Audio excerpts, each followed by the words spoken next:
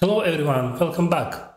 Today I'll show you a tutorial about how to expose FastAPI application through NGINX Ingress Controller that runs on Kubernetes. So, the long story short, imagine you have a FastAPI Python application which you put into the container, and then you would like to put this container on top of Kubernetes. So you would run it in Kubernetes Pod.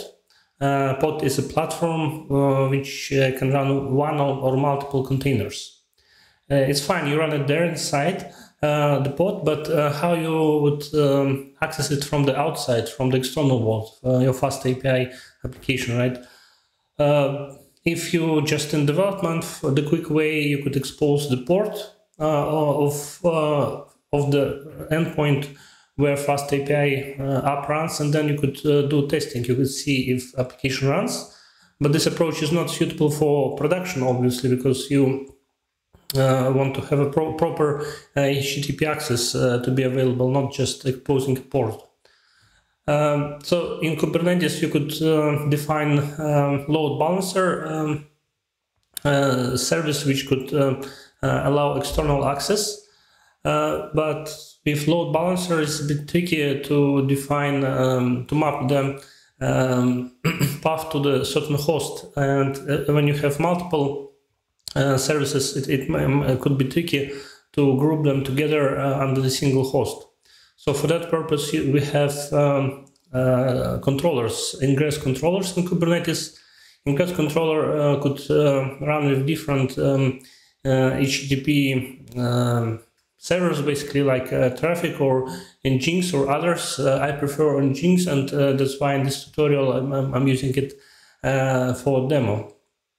And what we'll achieve is I'll show you how you could define metadata for NGINX Ingress Controller with the host, which resolves to FastAPI application that runs on another Kubernetes pod, and this pod, which is represented by deployment, is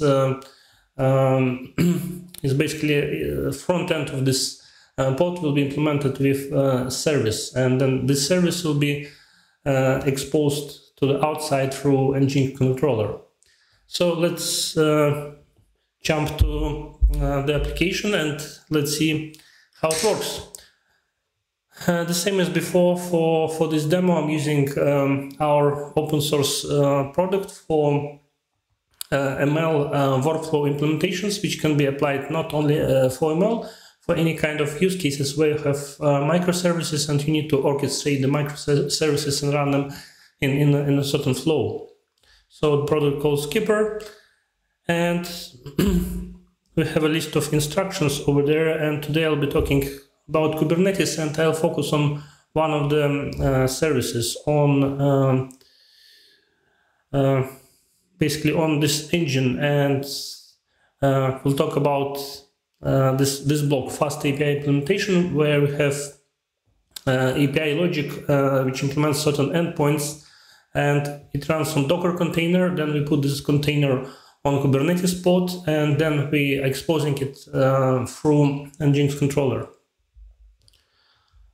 Okay, so let's jump to the source code, and the first hint, when you would like to expose FastAPI application, make sure that you define open API URL endpoint and docs URL. So like in this example, I have API v1 skipper tasks and API v1 skipper tasks. Then it's prefixed with open API JSON and docs. So these two parameters would allow to access FastAPI UI when application will be deployed. Okay, and if you would not define this two parameters, when FastAPI application will be exposed through the ingress, you would be able to access endpoints, but it would not work to open the UI with declarative UI, where you would have a list of all endpoints. You could test the endpoints and so on. Okay, and this is about a FastAPI application, and then I have API pod is being defined, which defines deployment for the pod with FastAPI application container.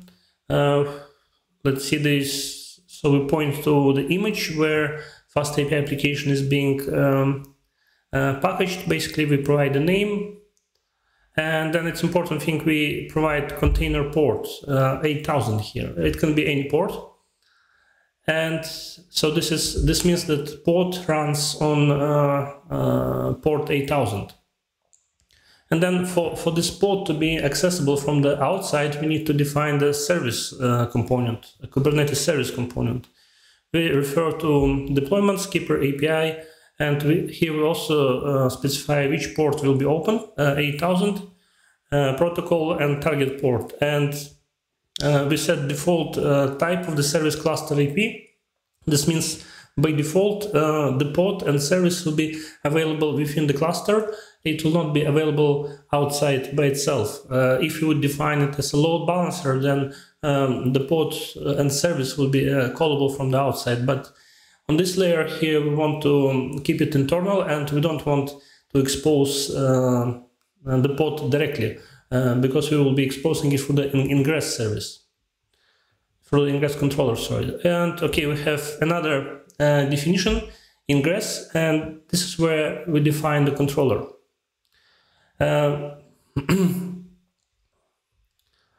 Okay, so we're using NGINX, so this is where we specify controller type, and then there's a place where you map path for your application, and then you refer to the service, and we refer to the skipper API service, and if you double check, this is the name of the service over here. So this means this path, which we define in this ingress resource, would relate to skipper API service, and this ingress resource would listen on this path, and this is the host that will be accessible. But I'm using Docker desktop, and when Docker desktop with Kubernetes support is installed, it automatically updates a hosts file, and it creates default host name Kubernetes Docker internal. If you would prefer to use your own test host name, you could just update host file, and then you would include your name here in host property. And obviously, when you will deploy it on cloud, then you could provide a real host name, and this is just for testing on the local environment. Okay, so this is how ingress controller is defined. Important thing here that for the path, you need to put the same name as you would define inside FastAPI application for OpenAPI URL and docs URL properties. So this is the path information you put over here, and then later when you access application from the browser, you would put a host, and you would put this path, and it will be ingress controller would resolve it and direct traffic through NGINX proxy. It would direct traffic to Kubernetes service, and Kubernetes service would call the pod which runs FastAPI application and produce the response. Okay, so let's see how it runs.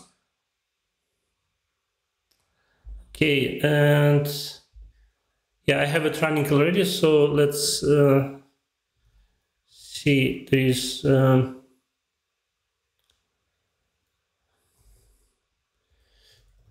okay, there is Docker. Okay, oh, this one. This is the URL referred to the Kubernetes Docker internal host, and this is the thing that we specified inside ingress resource for the path, and then we refer to docs, and we are able to load it. Then if we click try it out, execute, we see that response is successfully returned, and also we could copy the endpoint URL and open the endpoint directly. So it's also working, the same response is printed, and other endpoints are working too. Okay, and important thing is when you would run Ingress Controller either on local or on cloud, before you would build the services and before you would build and apply Kubernetes objects, I would recommend not after, but before that you should install Ingress Controller. And depending on what platform you are using, you would install different controllers. So here in documentation you have list of platforms, and for example I'm using Docker Desktop for Mac, so this is the command that you would execute, and then it installs controller into your environment, and then you would be able to expose Ingress resources through that controller. Okay, and yeah, then you would build Docker images, and next you would run Kubernetes, a set of Kubernetes commands to apply and create pod deployments, services, and finally Ingress controller. Then this is the URL that we're using to test the application, as you saw a few minutes ago. And another thing is, you would like to, we could see the log. So for example, we could double check that actually when API is running and we're hitting some endpoints, that actually it happens, something really happens on Kubernetes.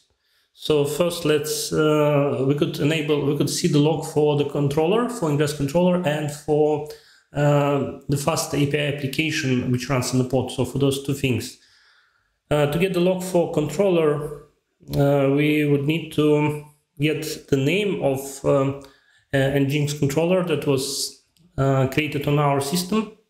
This is the one which is running in this pod. And as soon as we have the name, we could get the list of, we could get the log actually, right? And I need to copy paste the name of the control of the pod which runs Ingress Controller, and this is the log. Fine, and let's make it a bit smaller and move it a bit down, maybe here on the left side. And the next thing, let's open the log for FastAPI, for the pod where FastAPI application runs. So in a separate window over here. We can see that, and we're using watch flags, so the log is not closed, and as soon as some action would happen, the new messages would be printed. So let's go back to the API, and let's hit execute a few times, and we see that request is coming to the Ingress controller and is being proxied by NGINX to the Kubernetes service. We see the log is printed, and if we see the log for Kubernetes Pod where FastAPI application is running, and we execute our API, we see that the log is printed too. This means NGINX Ingress controller is operating correctly. It's proxying traffic to the pod, and pod is responding correctly.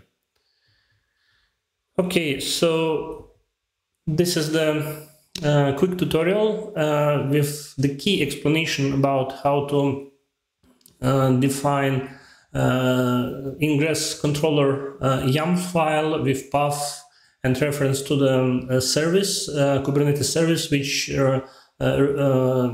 basically directs traffic to the Kubernetes pod, which runs FastAPI application. It was a bit tricky to figure out everything, and especially the most complex part, I think, was to create proper YAML file for the Ingress controller, because there are lots of documentation on the internet, but some of the documentation is contradictory, probably because Ingress is quite a generic thing, and it can be defined differently on different cloud providers and local, depending on which tool you're using, like Minikube, Docker Desktop, and so on. But then I managed to find a working solution, was quite excited about it, and I thought let's share it with you, so hopefully it will be useful for someone. And thanks for watching, stay tuned and see you next time. Bye.